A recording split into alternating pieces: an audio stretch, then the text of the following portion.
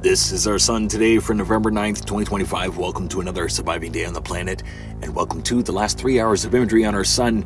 Just missing an X-class solar flare in the imagery, but some large plasma filaments here we're going to be keeping an eye on over the next couple days, as those could release and let loose a large coronal mass ejection. They were pretty big and surrounding that Earth-facing coronal hole. Now this morning we did see a minor X-class solar flare, Earth-directed, directly Earth-facing X-class solar flare, instantly putting us into level 3 radio blackout conditions, high-frequency radio, potential for disruption throughout the day today. Having a look at our magnetic field during that coronal hole, which is turning away.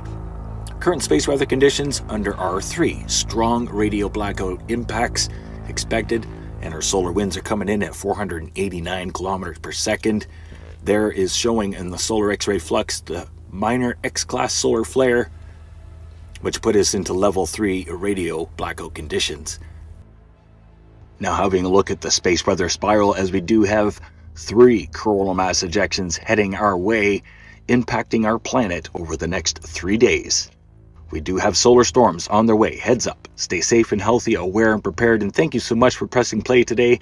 Here is a look at the latest Earth-facing coronal mass ejection from the X-class solar flare this morning. You'll see the debris field all around the center disk here. Our sun is behind that. And again, thank you so much for watching daily events worldwide, keeping humanity aware and prepared during solar cycle 25, which has been unprecedented so far.